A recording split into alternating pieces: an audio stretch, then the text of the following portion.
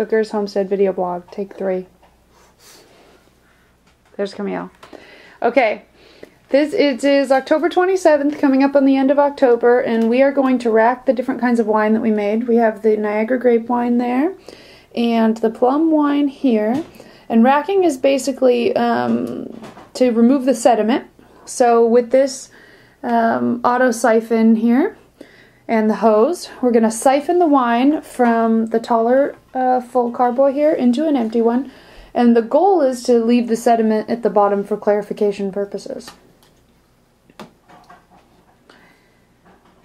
We bought this auto siphon at a brew store. It was $8. I think that it is way worth it rather than trying to get the suction going on your own.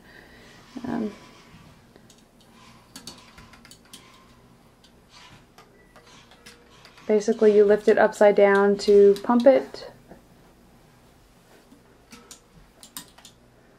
And get some suction going.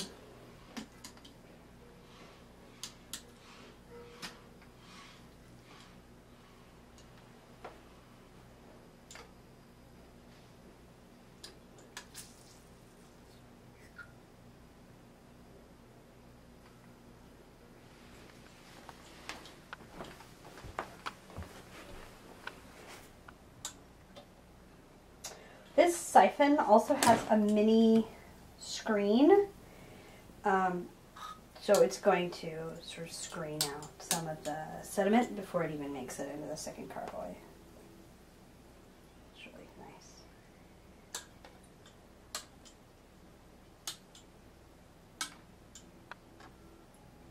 And it's working.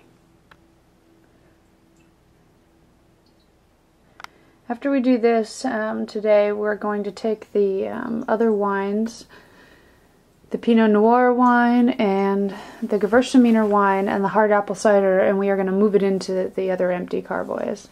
So basically with this process, we are moving the currently carboyed wine into another carboy, then we have to wash the dirty carboys and add the other wine into those. So we're playing musical carboy today. It's our project of the day. With our little home brewery going on here. This is the spare bedroom in my house, and this is what it looks like now. Luckily, we have this space. The wine here, after we rack it the second time, has to sit for another couple weeks, and then we will bottle it, and then we plan on boxing it carefully, corking it, obviously, boxing it carefully, and storing it under the house, which should be the most constant temperature between 55 and 60 degrees. And then it has to sit for different variations of time, up to a year.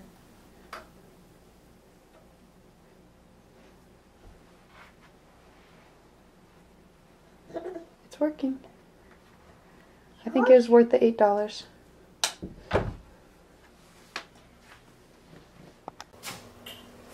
Alright, Camille and I managed to get the Pinot grapes, the Pinot wine, into carboys today. And we racked the plum wine, the Niagara wine back here. Here's part of the mess that gets left over. There's a carboy getting cleaned, and a fermenter, and my trash can. Oh, there's nothing left over there. The mess is fun. Okay, here we go. And here, and now it kind of looks the same. Labeled, moved, tidied. I still need to get a few more milk crates here with towels, which is a really nice way to keep the carboys all safe and tidy. This is our... this is as far as we got, obviously. Tomorrow we're going to finish up the rest of it, and then it all sits, and then we will have another little video when we go ahead and start bottling to show that process. Okay, bye-bye.